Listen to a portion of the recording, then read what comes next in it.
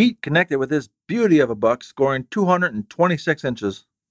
From our perspective, we couldn't have asked for a better experience. I had a great time hunting the past couple years with Mike, Mark, and Tim. The meals were awesome and they couldn't have been any better.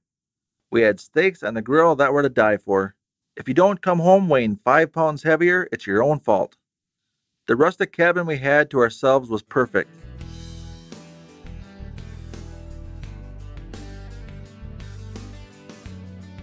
The guides did a great job. We looked through trail camera photos and found the perfect buck. We are looking at coming back up there this year and hunt a nice buck in velvet.